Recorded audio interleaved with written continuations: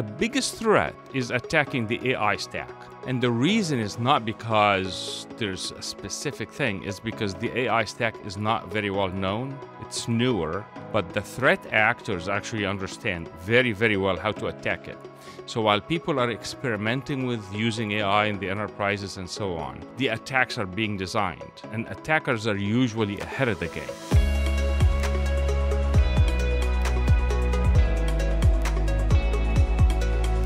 Taher Elgamal. I'm a partner at Evolution Equity Partners. We invest in cybersecurity and AI companies, and I've been in cybersecurity before it started. We did have an investment at Protect AI. They just was announced that it was acquired by Palo Alto Networks, actually this week.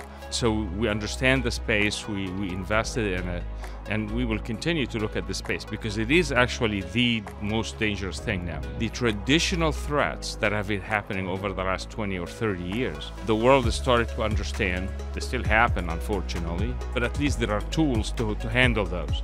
The AI threats, there are a lot less known ways of protecting companies against those. That's why I believe this is actually the hardest thing. This special production is brought to you by Evolution Equity Partners. Learn more at evolutionequity.com.